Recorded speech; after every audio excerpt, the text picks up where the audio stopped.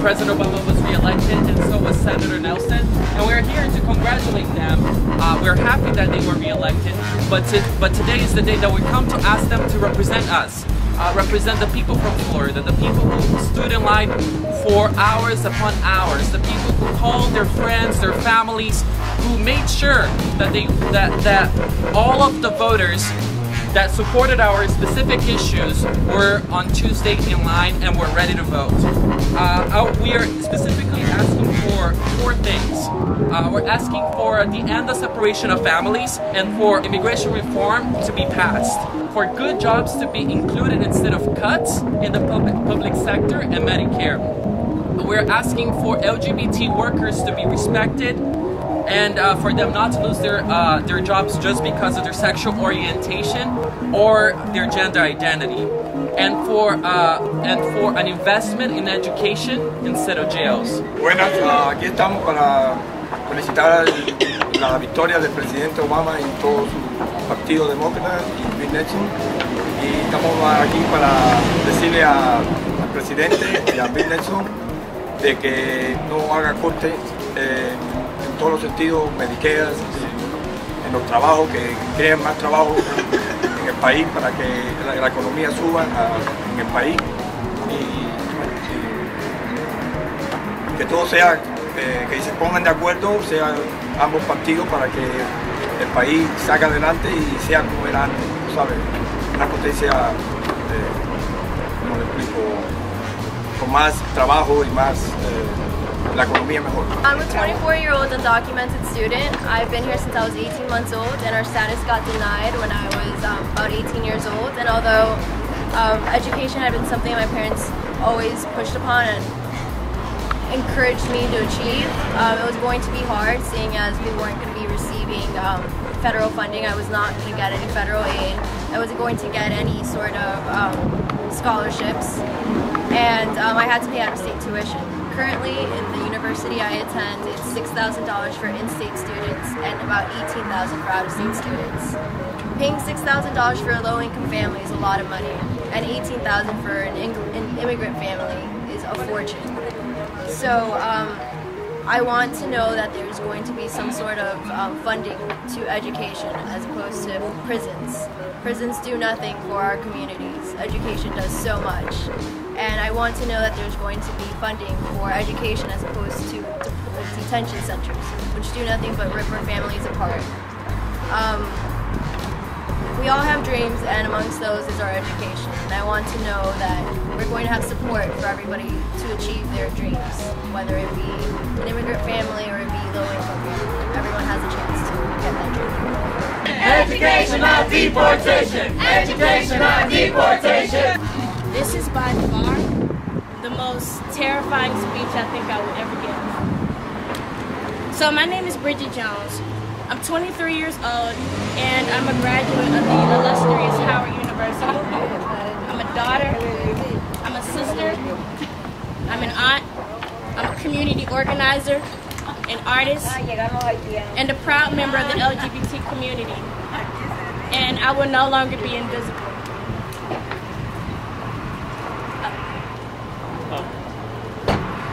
See, the reason why this is so terrifying is because I understand that every human being has a critical eye, and that the great majority of the community the African American community in my neighborhood will never see the LGBT struggles and the oppressions that people in that community face as similar to the same as the civil rights era of the 1960s and 70s. See,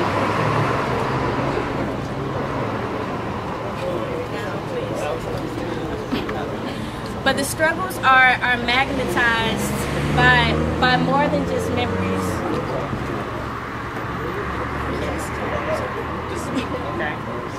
So what we're here for is we want Obama to sign an executive order to have more equal protections in the workplace for LGBT community, and we hope that he will sign this order. Buenas tardes, me llamo Fidi, Marisa Fidi. Soy una víctima más de los niños sin padre. Yo soy cubana. Mi niño tiene ahora 9 años. A los 3 años de que mi niño nació, su padre estaba trabajando. Llegó la inmigración, se lo llevó. Ya el niño tiene 9 años y como yo hay muchas madres, muchos padres que necesitan que ya paren de estar deportando personas trabajadoras. Necesitamos que nos ayuden de esa parte. ¿Qué le puedo decir? Necesitamos que se acuerden de las promesas que nos han hecho. Así, señor presidente, lo queremos y lo felicito por haber ganado. Bueno, muchas gracias. ¡Sí se pudo! ¡Sí se pudo! Pero, ¡Sí se pudo! ¿qué queremos? ¿Cuándo? ¿Qué queremos? ¿Cuándo? ¿Qué queremos? ¿Cuándo? What do we want? Justice! Where do we want it? Now! What do we want? Justice! Where do we want it? Now! Thank you so much for all of you that came here today to be with us, to send a very clear message to Washington, D.C. that we organized so they could win, and we're going to continue organizing so our demands, so our voices can be heard in our nation's capital. Thank you. Sí se puede, sí se puede, sí se puede, sí se puede. Yes, nous contents que nous te très failli pour nous te capable gagner l'élection. Mais si nous pas de faillite comme ça, si nous pas de Kembedi, nous doit perdre l'élection. Mais c'est parce que nous te compétents qui fait nous gagner l'élection. Reconnaître pouvoir, ça c'est pas un pouvoir qui sortit sur la terre, c'est dans bon Dieu, c'est Jésus de Nazareth qui parle. Et nous-mêmes haïtiens, nous avons pile résultat que fierté nous connaissons avec bon Dieu qu'il prend. Moi personnellement, je ne connais pas personne qui est capable de pouvoir. Au nom de Jésus. Parce que c'est ça qui est une prophétie. Une prophétie, c'est pour le faire. Je le fais. Et on mettre faire ça, c'est pour le faire.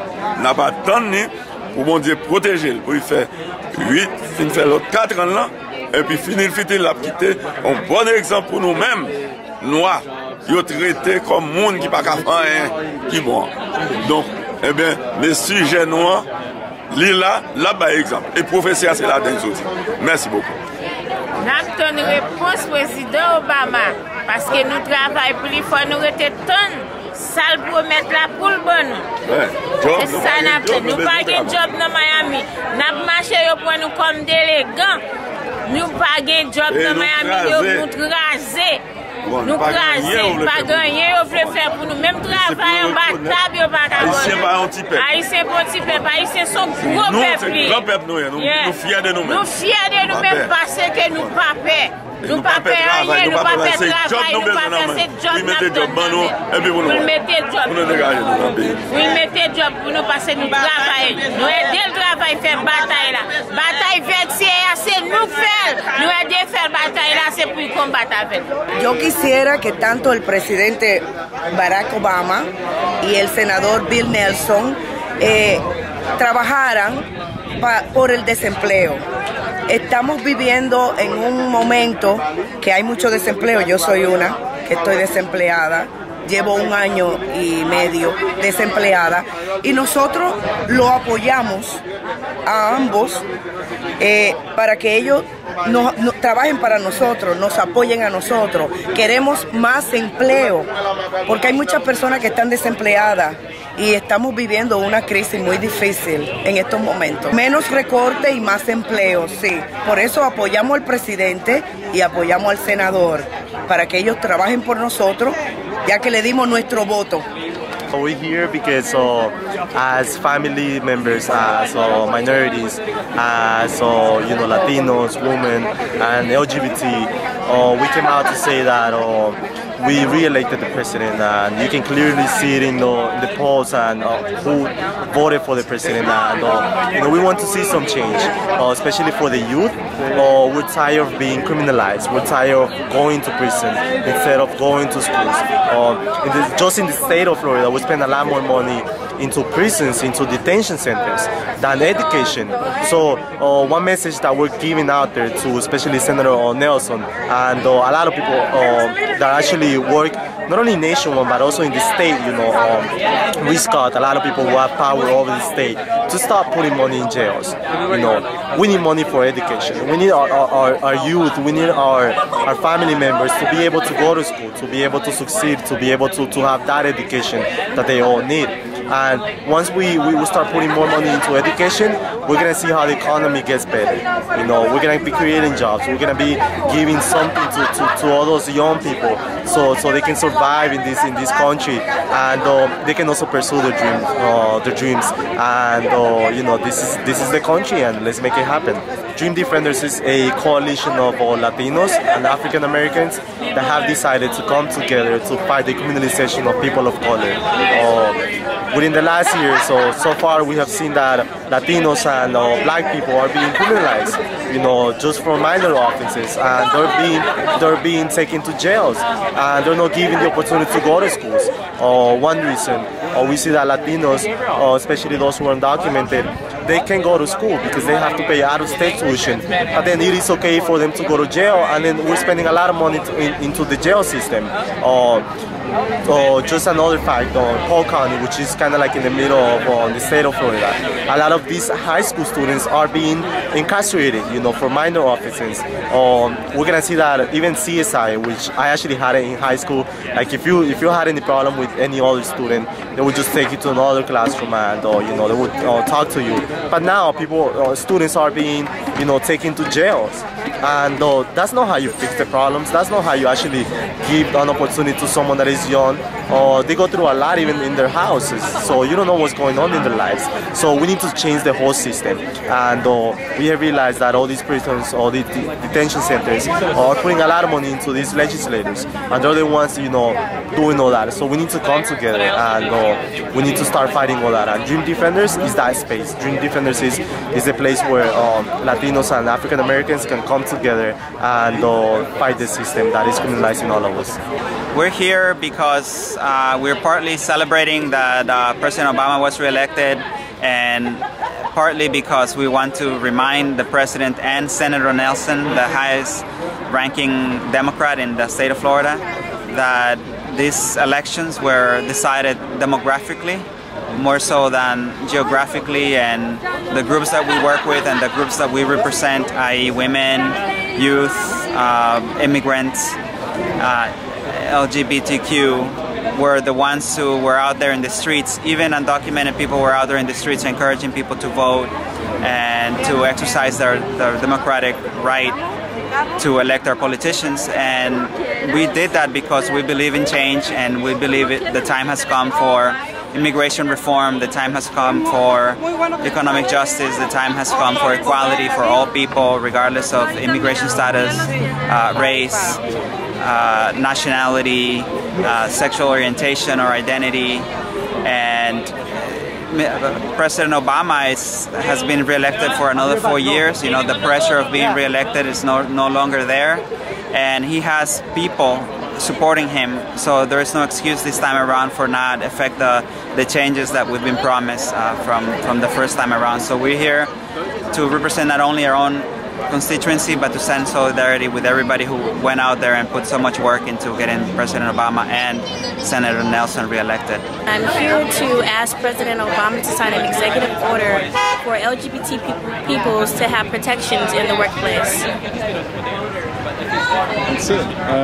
What's your kind of personal reason for being here, your personal perspective? Well, I am a member of the LGBT community, and I find that here in the state of Florida, people in the LGBT community don't have as many rights as heteronormative people. And, you know, I can walk into any hotel and be denied. I can have a job and be fired simply because I am a lesbian, and I don't believe that that's right. And since we do have a supporter in the White House, it is a great time for our rights to be heard and our voices to resonate amongst the crowd. So I'm super excited, and I hope that Obama keeps his promise to us.